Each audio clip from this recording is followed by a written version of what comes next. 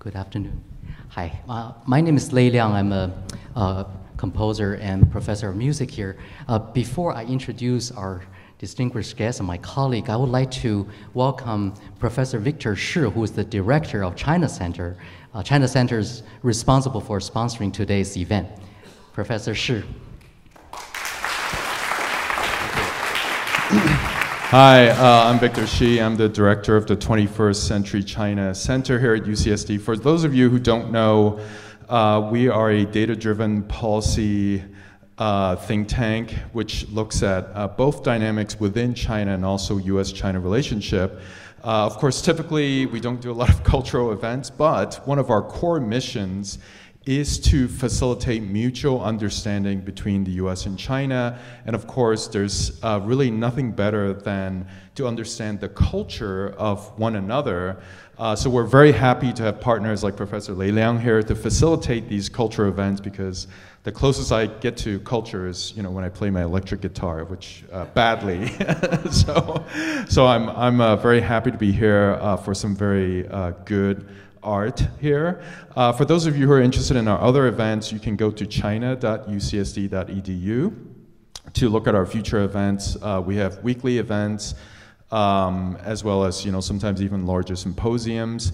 I guess here I will hand things back to Professor Lei Liang, and I very much look forward to the performance and the Zhou and Zhong lecture also.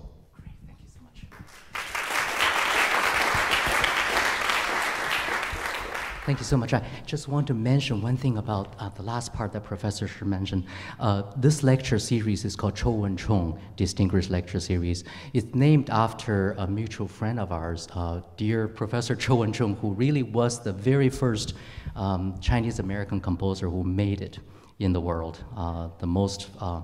The earliest generation composer who really pioneered so much work. He served as dean at Columbia University, and all these things that Wu Man's good friends back in the Central Conservatory in Beijing were inspired by him. Professor Chou was the chair of the composition program at Columbia for many years, and in that role he changed the American music scene, because many important composers, also Wu Man's dear friends, Chen Yi, Zhou Long, Tan Dun, Bai Sheng, they all came to America because of Professor Chou.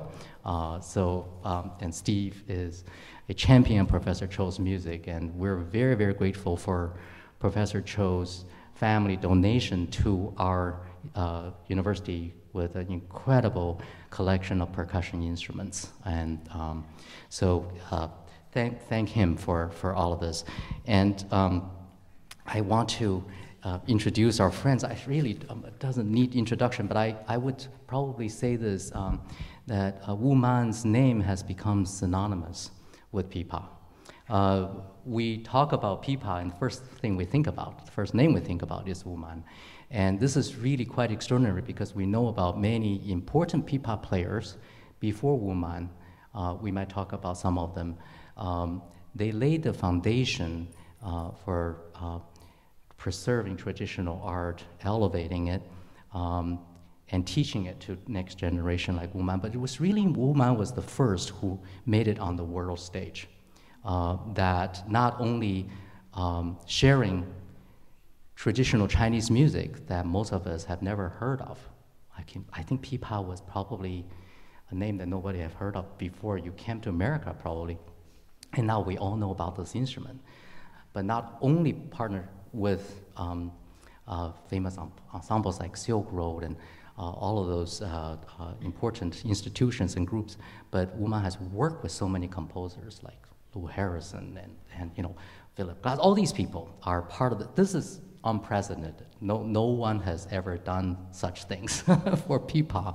And so I think we have the distinct honor of welcoming Wu Man today, when she has just become the most recent recipient of the National Heritage Fellowship, which is the highest honor and the first Asian artist to receive this honor.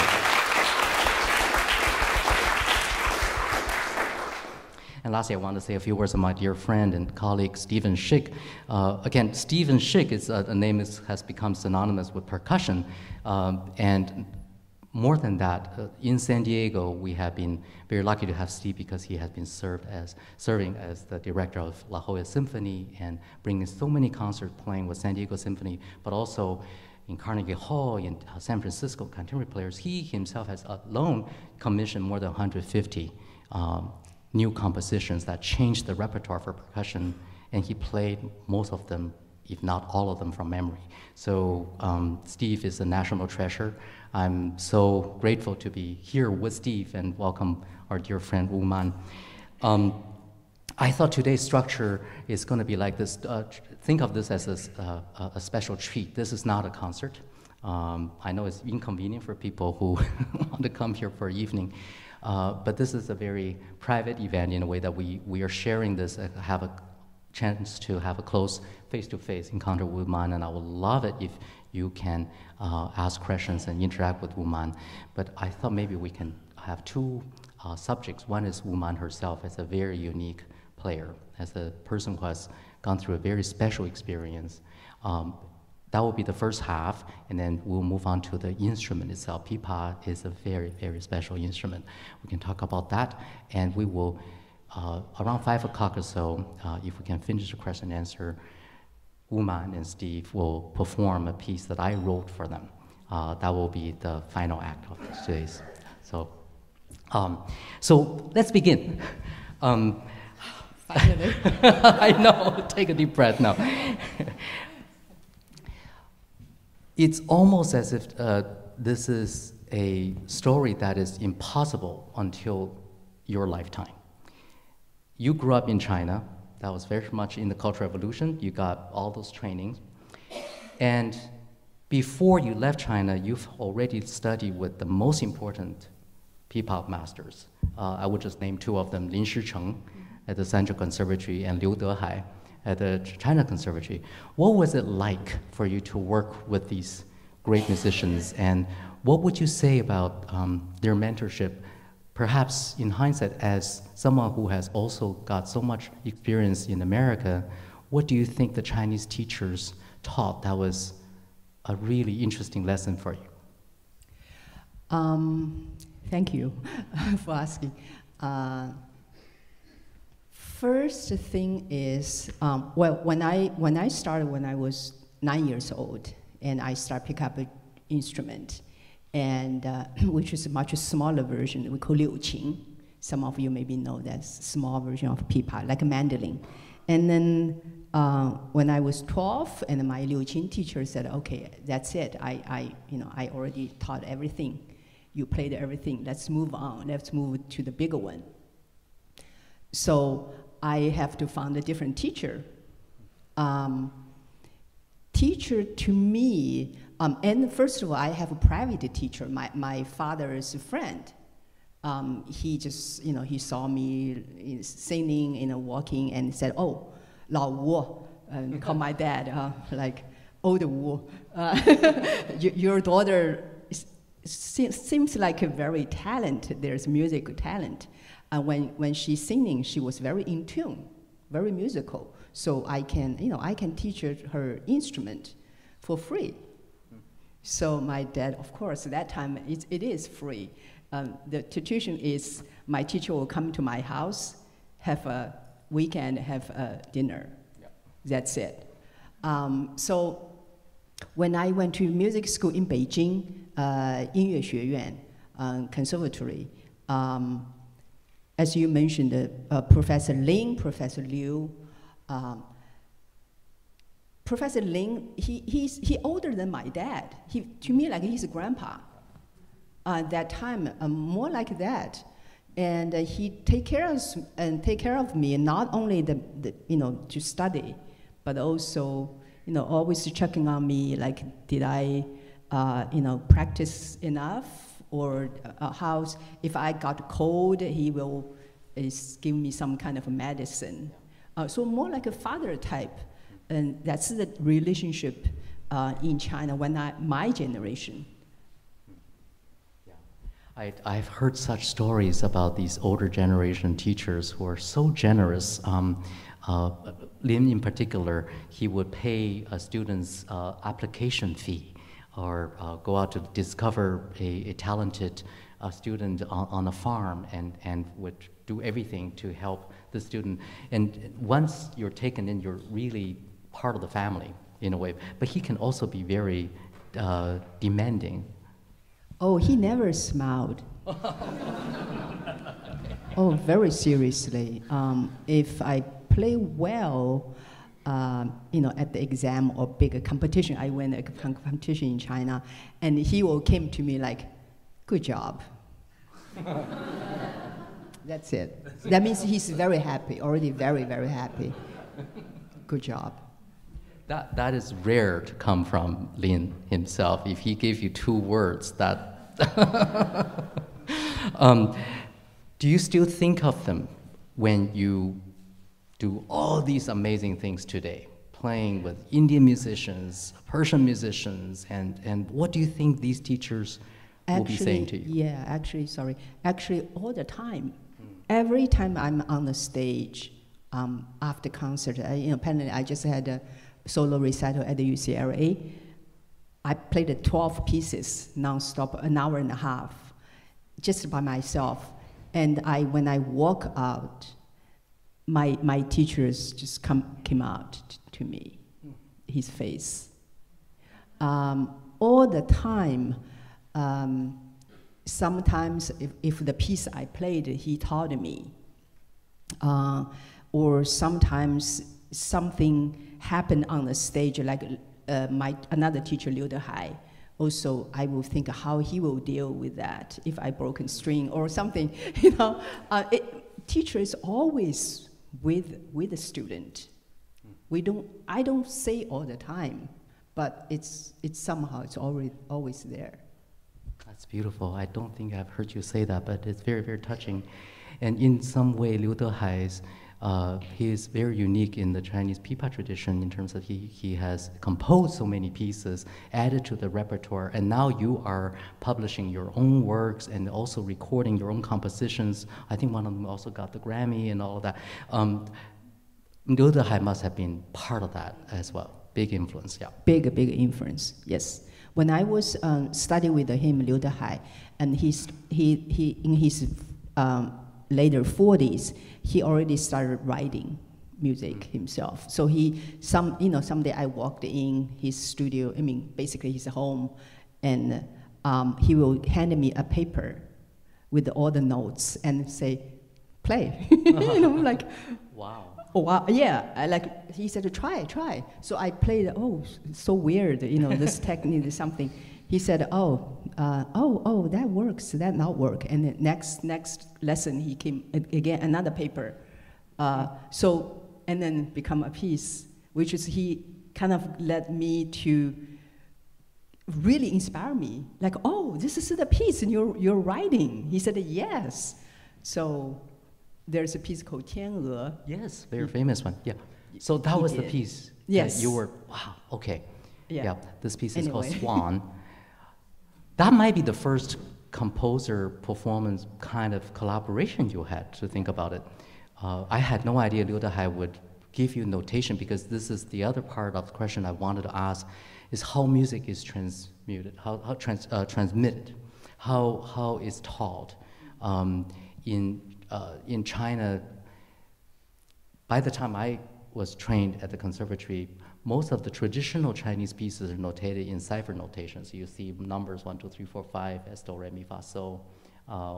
We didn't use Western notation, but of course you learn all of that from cipher notation.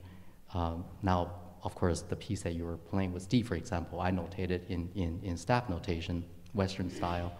But a lot of it is also just by route. You are there listening, watching.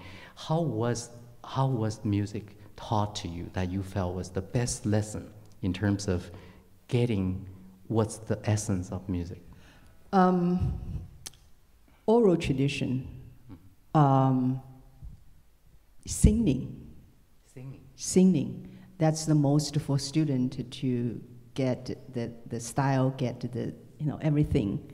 It's just singing. Most teacher, when they singing, I can get sense. I can imitate that on my instrument. Like say my teacher Lin Shichen, because sometimes he later 70s, some technique he couldn't really play, you know, hands or something. So he will say, oh, here you just do da, da, da. Oh, so I will know, oh, dear, boom, boom, something like that. So just sing to you. And I learn a lot. Now I teach my student, I will always ask them, sing to me, put the instrument down, sing first. I love that. This applies well to what's called the lyric style, the 文曲. But what about the martial style? Do you sing the the ambush or the battles? That was also sung by the masters when they were teaching you? If you see there's a piece of 十面埋伏 ambush, that's kind of famous martial style pipa. If you're looking at the older score, a lot of skeleton notation. Yes. Yeah, there is not much detail about the pipa fingering thing. So that part you have to learn from your master. In the older days, you know, people just want to, you come to me, listen, you know, you learn with me, you know. If only from the paper you cannot get anything. The secret recipe. Yes, yeah. Okay. Exactly. Would you be able to demonstrate a little bit what the score might look like and what the teacher might tell you what to do? Okay. Oh, you mean the martial style thing? Sure. Oh, just to say, if we have this.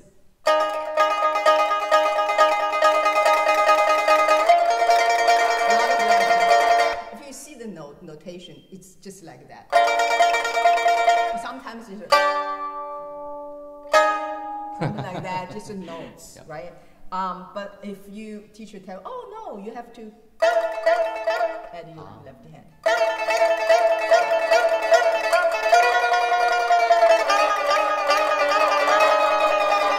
That kind of detail.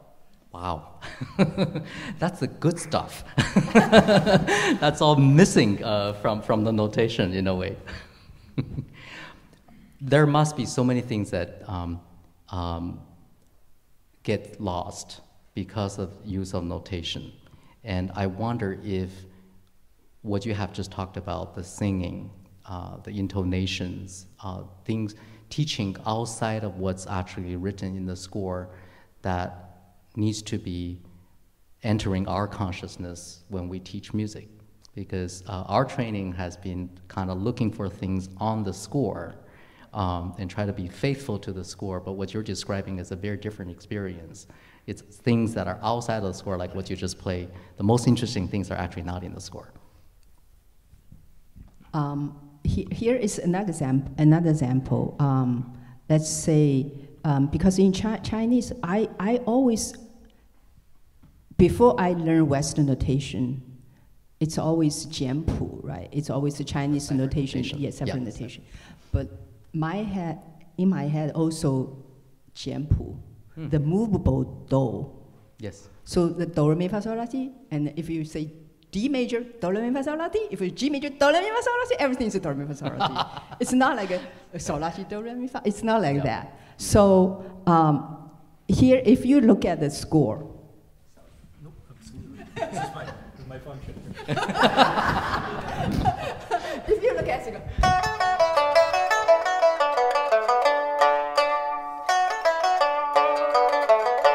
pretty much pipa music, right? Yes.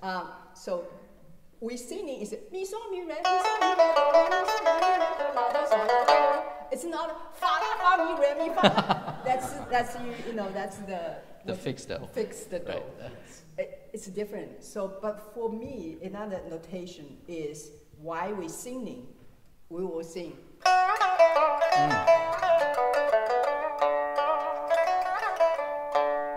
See, that's the difference. Yeah. But that kind of a notation, how?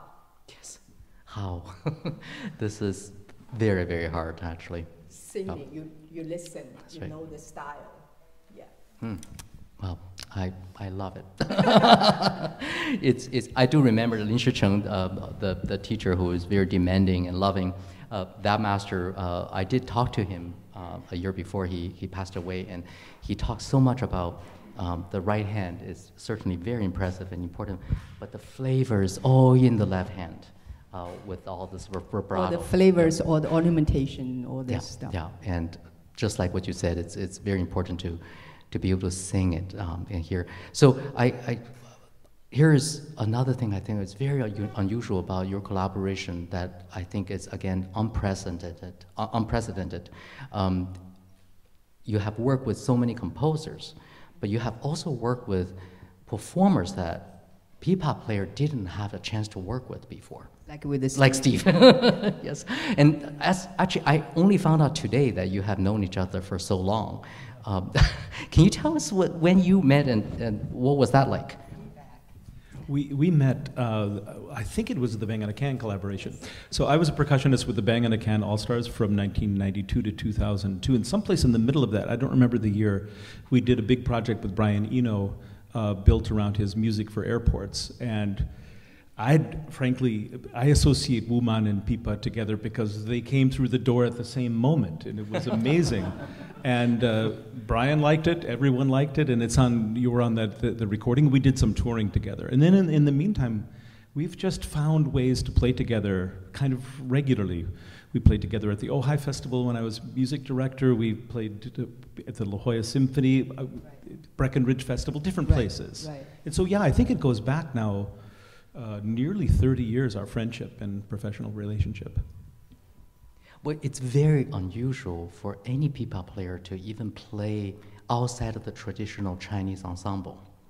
Now it's becoming a little bit more common, their repertoire for, let's say, pipa and string quartet or concertos, and those are all new things. But what you have done, I mean, Steve is here as an example, is that how do you work with somebody you communicate differently, not even the language, but the score you look at is different. I mean, all these years of working together, you have evolved as well, what you feel comfortable. Can I ask, I'd love to know about your work with Lou and with the concerto that came from the Harrison.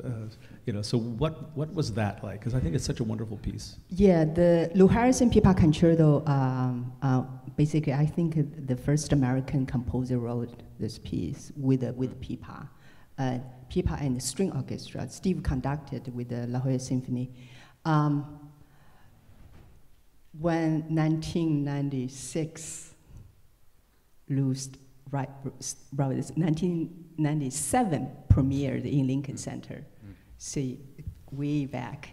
Wow. Getting old. Anyway. That time, we don't have no cell phone, even no computer yet. I don't remember a computer. Probably just start the computer. Lou wrote the first page. Well, the occasion was Dennis Russell Davis, conductor. He's Lou's friend, also Philip's friend, Philip Glass' friend. So he thought Lou is great person to write for Chinese instrument or Asian instrument, because Lou, early years he spent in San Francisco. A lot of time he played in the Chinese ensemble in San Francisco, Chinatown. So he kind of familiar with that language, which we'll talk about, the style, the language. So Lou wrote the first page, faxed me. Like early morning, my fax machine, and here is the score, and Lou's handwriting, beautiful. Very beautiful. And then I checked. Here is that.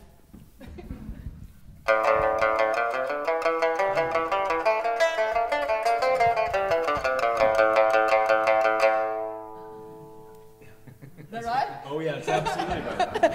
That brings back good memories. Yeah, so it's interesting because this is definitely not Chinese music, right? 我们音乐非常不一样。So, B flat. Sometimes he does. So and then Lou called me, said, "Is this okay? The scale? It's not Chinese."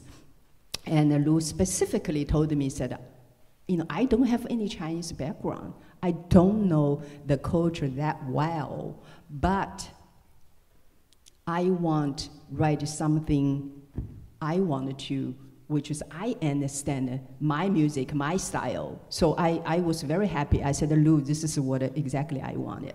I want to see non-Chinese composer, the composer from outside the community, and how they look at the instrument. It's like a Chinese, like you write a symphony. Symphony definitely not Chinese tradition. You write a piece for piano. Piano is not Chinese instrument, right? So basically the same thing.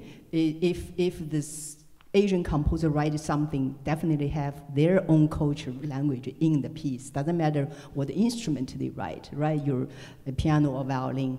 Sometimes they ask violin something like erhu, right? A lot of the time. It's the same thing to me, like, okay, I want to hear. So it's definitely their banjo quality there. So since then, the piece is getting very popular. I play many times, yeah. I mean, that is a definition of an instrument. I mean, instrument as a carrier of anything that you can put into it. We've been sitting here and talking for about half an hour, and I thought you probably craved to hear some performance. I see some nodding heads.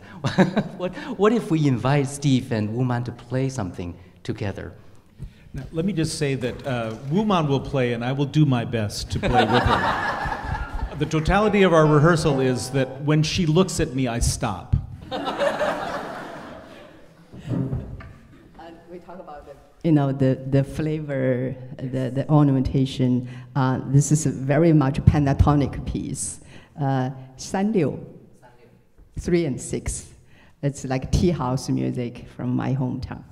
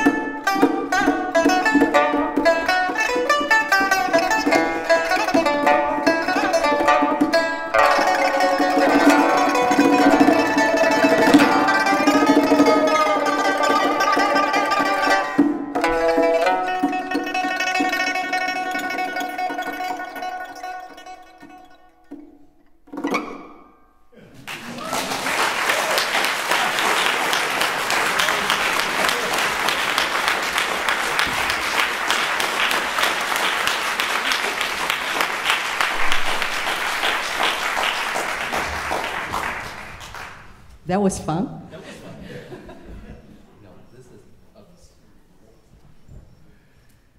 I believe this was the moment that inspired me to write the piece that our audience will hear today. It was at the end of a performance of Lou Harrison Concerto with La Jolla Symphony. Not exactly the same, of course, but something about that chemistry that I witnessed in the audience, that the two of them is not just a pipa and percussion, it's Wu Man and Steve Schick. And that made me feel, there is something about that I have to write a piece about, so that took me a few years to write, but you will hear that later today. Let me slightly change gear here.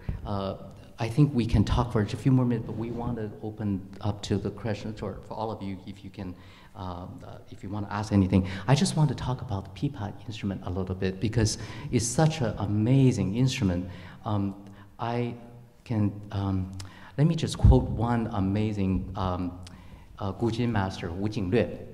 Guqin is a Chinese pluck string instrument. And he said that guqin in itself is an orchestra. Just one instrument is an orchestra. And I mean, in a very subtle way, of course, if we listen to guqin very carefully, you understand what he said. But there's no better example than pipa for that metaphor. I just want to call your attention to, you know, the great contrast between Western music training and what Wu Man represent in Asian music. We probably, let's say, practice violin, do everything we can to get rid of all the noises. We try to get that sound as pure as possible, but that's what we train for, right? But for Wu Man, the pipa itself, there's nothing that cannot be musical. Everything is musical, including all the noises. You've heard some interesting noises already. I mean, maybe you can demonstrate anything. How about the sound of wind?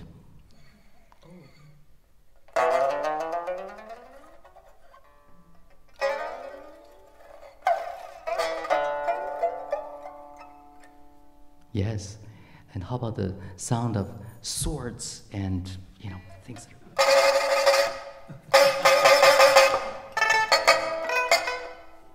What about horse neighing and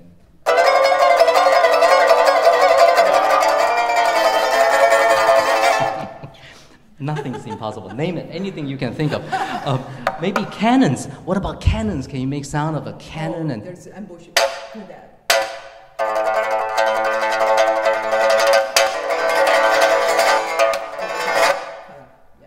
anything is possible. Yeah. So part of what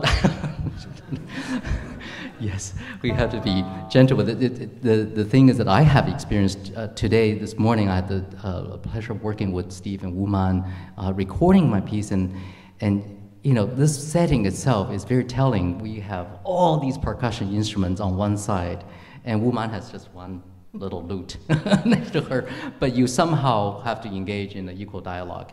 But that's what this instrument is possible, what is capable of, is to project all these different things. But what perhaps is really something for us to think a little bit more is that all of these noises that come with the pipa can become musical gestures, can become intentional, well-crafted musical gestures that can be found at the right place just to express the right feeling. And this has been something that took generations of musicians like yourself to craft, and I think that's very, very interesting. Yeah, yeah, because different styles. Yeah. We have different styles. So the noisy you just heard, you mentioned that those mostly from those martial sort of style piece. So it a lot of imitate a different sound. Yes. That's all actually all in the music piece. That's yes. right. That's right. You know, my question. Let me just ask you one last question. I want to preface this by saying that I'm so grateful for China Center for offering us a chance to have a dialogue like this, because I think if Wu Man and I were sitting on stage in China, there are certain things we just can't discuss. But here, we're in San Diego, we can. That's why I want to pose you the next question. What are you going to ask? What is the thing that is the most difficult in terms of preserving the Chinese musical heritage in China? Wow, it is.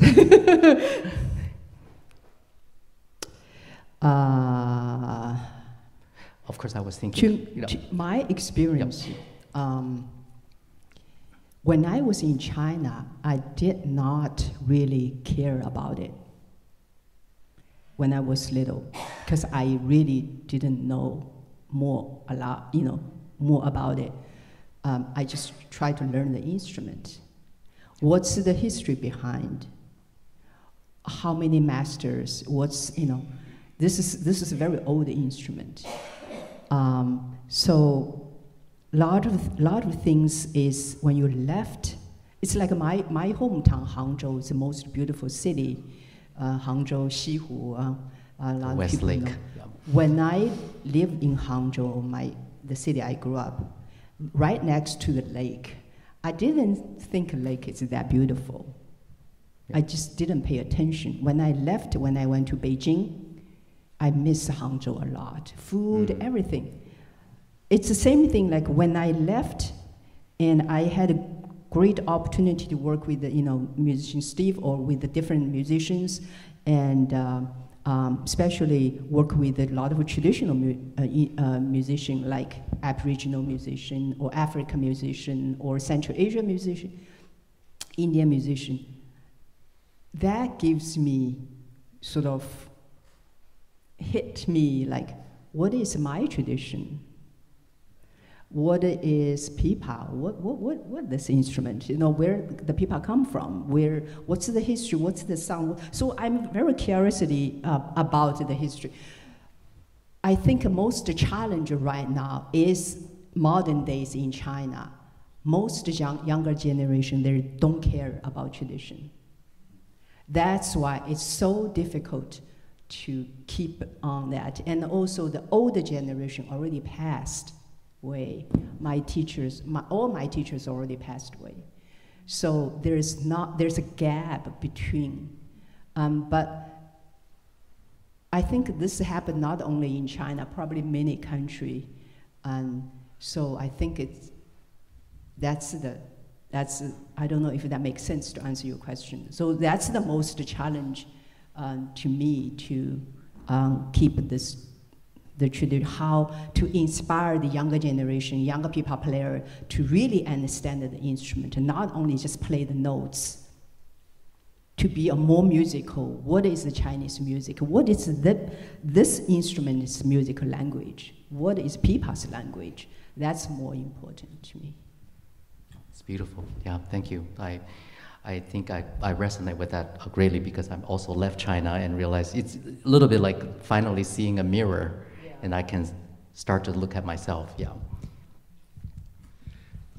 I don't have anything to say, but I have the microphone in my hand, and I just wonder if I wonder if I could say a little bit about in terms of transitioning between this conversation and the piece that people will hear vis-a-vis, which I think could be interesting. At least it's interesting, this transition for me, because when you wrote the piece Trans for Me, which is the solo that was written for my 60th birthday now 10 years ago, and it was a really important piece, but the score and the way the material was shaped was so ephemeral. The sense wasn't that the piece resided on the page, that there was this ability to transit amongst all of these different kinds of sounds. So that the job of the performer is to carve a path through the score, to figure this out. And it's a little bit like what we're doing here. I'm reminded of a colleague now retired, Ed Harkins, who would come up to you and say, here's Arnold Schoenberg. He would give you a handshake. And he would be able to trace through various people the source of the handshake. And it was originally Schoenberg.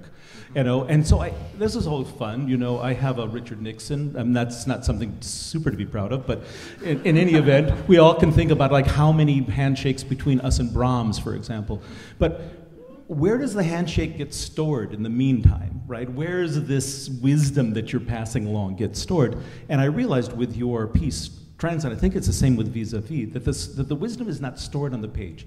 It is stored in a combination of the materials that we use, the instruments, and in the bodies of the people that learn them. And so there is not just the acceptance, but almost the requirement that the piece will morph between different performances to reflect not just the changing of the mind, but the changing of the body as well. With the solo, I play the piece differently because I am a different person. My body is different, my memory is different, my touch on the instrument is different. And I know that you and I have played this piece vis-à-vis, the duo. I can't really remember. I think it's 6 years old or something like that. Yeah, I think so. It's always longer than you think with the pandemic. And I think this piece has changed. We pick it up after having worked on it years ago, and it's there because it exists someplace in our experiences and our bodies and minds. So I think that's a way to listen to this music in a way. Thank you. And in fact, today, in the end of the recording session, I've never felt this way, but toward the end of the recording session, I really felt this piece has nothing to do with me anymore. I don't know. I hope that's okay. That is, it's a good thing. Okay, now, please. I think we have some time for the audience to interact with. So next 15, 20 minutes, if you have a question, please. Yes, please. We don't have microphones down there. Oh, we do. So that's great. If you can pass one microphone over here. In fact, if you can just reach us, right here. Thank you so much, and we really enjoy everything you did there. And Liang, you've been talking about this piece that this morning you guys been doing together. Would you please grace us to play a little bit of that? We'll play the entire, whether you like it or not, you will hear the piece. Right there. That's, I'm gonna be sit there. Oh, yeah. You will do later? Okay, I don't have questions. That's a good question.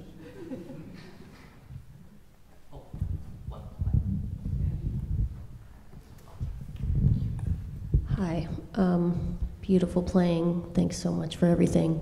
I'm curious about some of the physical techniques that you're using and how they might differ from other plucked strings. So do you use for the right hand, are you exclusively using back of nail for the tremolo? Or do you use the inward strike as well?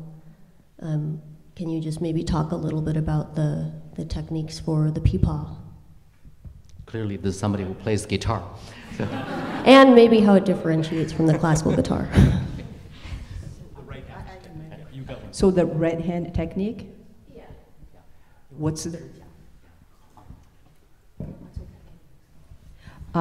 Yeah, I use all the 5 fingernails, put on my 5, it's kind of like plastic fingernails, and put on my 5 fingers.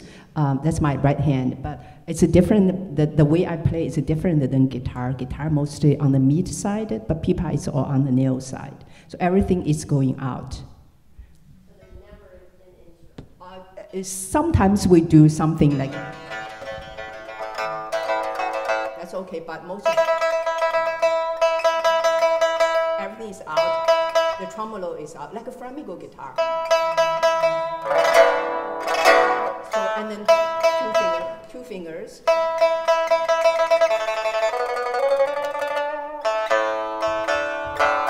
everything's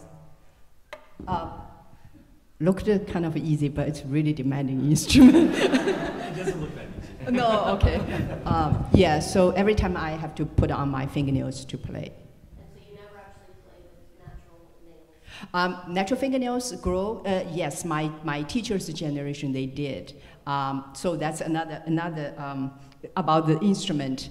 In the 19th century, early 20th century, we all still use the silk strings, much softer. And that's why all my teachers, they use natural fingernails, they're natural fingernails. And then this metal string right now, steel strings, starts in 60s, so you see the sound much louder because we want to play for more people, and then that's why the pipa master, they invented, actually my teacher, they invented this plastic fingernails and the way to play. So I grew up, when I learned, this is the way I learned. Yeah. Thank you. Phyllis, you had your hand up. Would you pass that? Thank you. Thanks. I was curious about if there's a typical person that plays it, meaning men and women. Was it unusual as a girl for you to play this, and is it something that both women and men play? Yeah, right now it's getting that kind of all women play this instrument. But in my teacher's generation, if you see the history of pipa master, they're all male. They're not female. But somehow you see the painting, they're all female. They all goddess, flying, carrying the instrument, the Buddha, But mostly pipa master in the history, in 19th century, they all men. So the women gets popular, it starts 80s. And my generation, and after that, and getting more and more women play. Well, my parents asked, they like this instrument. They thought this kind of, this shape very beautiful, elegant. That's probably the one reason. Oh, sure. And then over there. Yeah. Can you give us a quick tour of the notes and how they relate to how the frets relate? How the frets relate. The way we play very much like play guitar or banjo. You put a finger between the frets. The tuning, open string. Mm-hmm.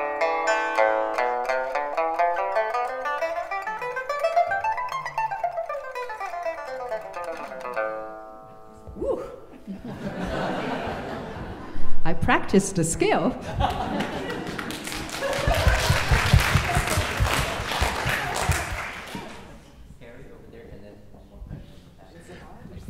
Hi, so you mentioned during, when you were talking, that your perspective on the instrument changed as you left China, and in seeing other kinds of music more deeply, you got a better insight into the pipa. Could you tell us a bit more about what you learned about the instrument, how you learned to see it in a different perspective through this different environment? I think to me, later we're gonna play Liang Lei's piece. That's a different style. First of all, there's two different things I learned. First thing is how you collaborate with a different instrument, collaborate with it from different cultural background. So first of all, you have to understand their instrument, their language, and then you will understand how my pipa could fit in. Where is the balance between? I mean musically, not like I understand the drum, the marimba, the different. So how pipa sound could fit in, but also if I play with the Indian musician, so what is the raga, the style, the scale I have to learn. And then the language, the vibrato things. This is the one thing I learned, which is I never learned in China. So that means that at the same time, I deeply understand my instrument. And that's, I think, and secondly, I feel like I more and more like love my instrument because I think the personality is so strong. When I sit next to guitar or mandolin, I could beat them up.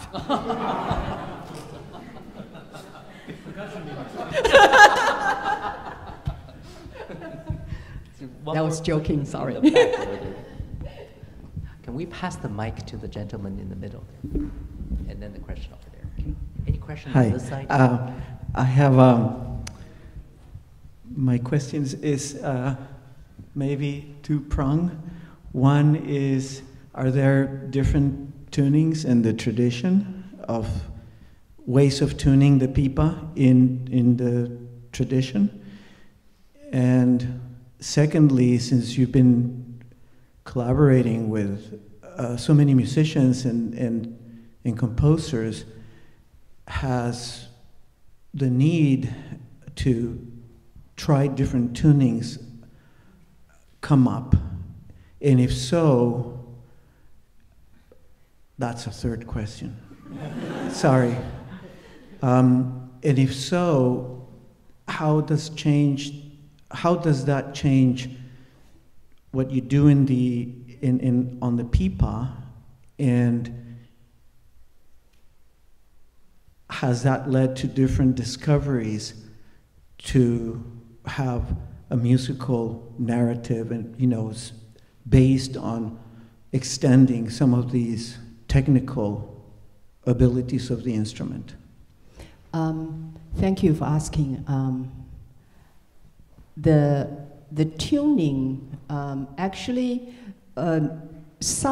mostly composers will stay with this traditional tuning. But we have different tuning.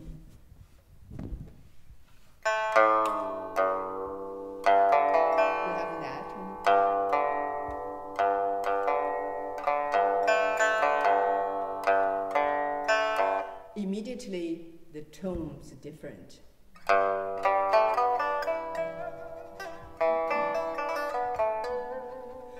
Immediately, different tune. So, when I work with a composer, I always, doesn't matter how, modern or to me is the language of the instrument I have to hold on. That's what I feel. Doesn't matter how modern, how different sound, some technique. I don't looking for different technique. I think it's enough. People had enough technique. I don't want to make life more difficult. So I think it's mostly keep this Pipa style, the Pipa language, in this modern piece. So have the role of the instrument, not lost. I don't want to imitate the guitar. That's what I'm trying to do. Does that make sense? Yeah.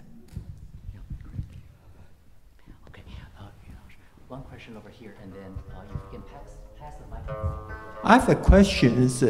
Just like Gu Qing right now, so many people want to go back to use the silk strands because they think that's more representative to the old style. And you also mentioned the pipa in the old time is used the silk strands. Is a lot of pipa people talking about want to go back to use the silk strands? Use old silk strings. Yeah. Right now there's a wave. They repair old instrument. Old means later 19th century and early 20th century, and then they use the silk strings. But the technique of the silk making the silk strings in China still not there yet. So they mostly use a Japanese maker to make the silk strings much stronger. So China lost that technique to make the silk strings. So there's a gap. Okay. So actually, I'm going to back next month to working on the silk strings with all the instruments. I see. Okay, yeah. So it's the same thing like the Gu Qin. My second question is, I remember a long time ago I saw the YouTube have one gentleman talking about he play pipa use the 5 strands. Is something really true? Because I only see the 4 strands. Oh, so in the history, pipa has 5 strings and 4 strings in Tang Dynasty, which is 2,000 years ago. And if you go to the cave, Dunhuang Cave, Mogaoku, Dunhuang Mogaoku, you still will see those 2 instruments side by side existed. So that's the evidence existed. 2 different type of lute actually exist in China, hold like this, both instruments, 4 strings and 5 strings. And somehow, Yuan, Ming, Qing dynasty, somehow the 5 strings got lost, kind of fade away, and then the 4 strings pipa kept until today. And especially in Qing dynasty, 19th century, this is the version of 19th century, basically. So right now, they're replica, they're making sort of imitate those 5 strings, but really it's a modern instrument. To me, it doesn't make any sense. Can I ask, when you compose your own music, what notation system do you use? Do you use 简谱 or 五线谱? And also, can I ask, so as just like, because now most young composers, like, we only read or like we only write in 5-line notation system. So in what way do you see this like five-line notation system has helped, or like in another word, just to liberate the potential of Pipa, and in what way does it restrain the potential of Pipa? You can answer that question. Well, I think his interest is when you compose music, do you start to use 5-line notation now, or do you still go back and forth between? Go back and forth between. But for me, I compose. I'm not like a really like a lazy, that's the composer. I'm an amateur composer. But I just write for myself. To me, I play. I improvise on my instrument and then record it. And then later on, I take it down. So that could be Chinese notation or Western notation. Yeah, but basically I hear it first, and then I wrote it down. Yeah. Okay. Maybe iPhone is the first thing. iPhone is the first. He's got his hand up. Yes, there is a lady over there. Let's pass the microphone over there. Thank you. Is there any more question on this side? Okay, Gary. Thank you so much, Professor Liang Lei and Master Wu Ma and Master Steven, and it's a wonderful opportunity to see you interview each other, and so many wonderful like sparks on the stage, and to learn and inspire from you.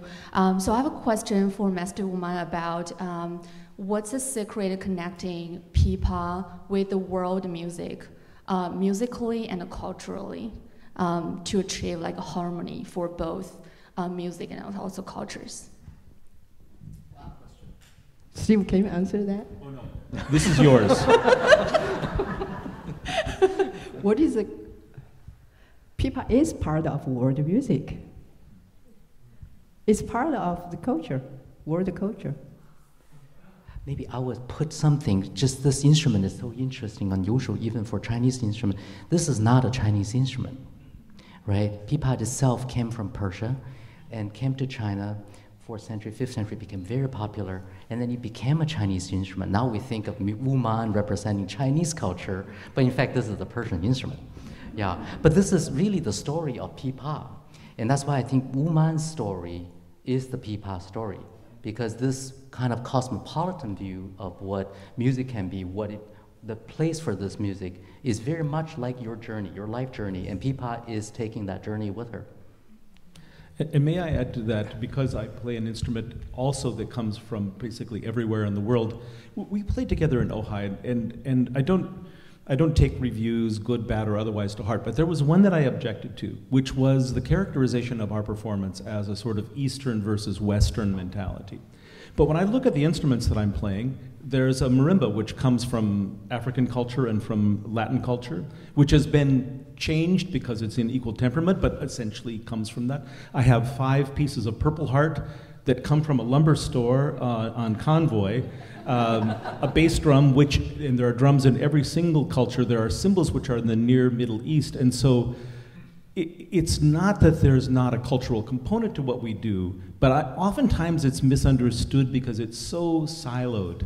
And when you actually listen to the sounds, you realize that people from all over the world have reached for the materials that were at hand and have made materials that allowed them to speak the languages that they wish to speak. And there's almost nothing that is, especially in the world I come from, that is categorizable as from here, here, or here. And so I just would ask, when we hear the piece, which I think is coming up fairly soon, that we think of this as an ether of communication and a way in which two people can speak to one another through sounds that kind of transcends those, whatever the political lines on a map might be. Thank you so much. Can you please talk about the wood that's on the instrument? It looks like there are different types of wood, and has there been experiments on which type of wood is the best for the pipa? Yeah, there's 2 pieces of wood. The back wood is 1 piece, 老红木. It's a rosewood in Chinese, in English it's rosewood. Yeah, same as, it's a strong, very, very strong wood. But this wood, not like redwood, but not like from California redwood, it's from Southeast Asia or China. This is Lao Hong Mu, and one piece, that's why heavy.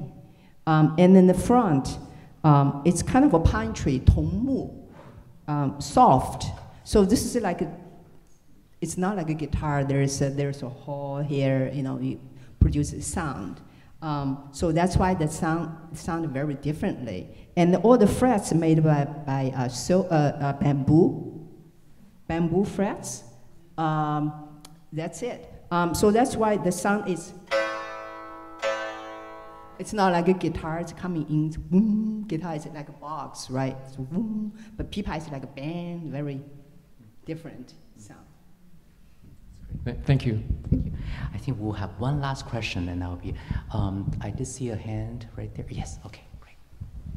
Hi. I also play pipa.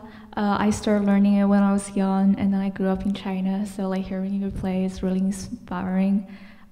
It's really great to see you like here. I guess my question would be a little bit personal. My question was like, how's the transition from kind of like learning and playing pipa in China and then bring it to like a worldwide stage, like bring it to the international stage? And then the second question was, wait, let me think about it. I'm so nervous right now. That was a great question. Why don't you? You want to answer? No. If she wants to think a little bit more, maybe we can answer the first question first. Just how. You can repeat the first question one more time. Okay. My first question was, how's the transitioning like between like kind of like learning and playing pipa in China and then like bringing it to the international stage? Oh, I'm not sure international stage, but it's like any other musician, like Steve too. It's when something you enjoyed it, you loved it, you hold on in your life, and you think this is a fit you. Because I'm not mathematic, I'm so bad at it. So I only think I love music, I like arts, so this is me. But if you like it, you hold on, you keep doing that. Just you believe yourself. And then you're looking for, how can I go further? How, that's probably what I've been doing. Somehow you suddenly feel like, oh, I'm here. Yeah, but you have to continue doing that. My dad will be very happy to hear what I said. I think we should, if you don't have, do you have your second question ready? Oh, it's okay. It's okay? Yeah. So I'm already answered. Thank you. Okay, very good. So how about let's transition to a performance. This will be the end of today's talk, so give us the time to reset the stage. About 2 minutes. Yes, yeah. And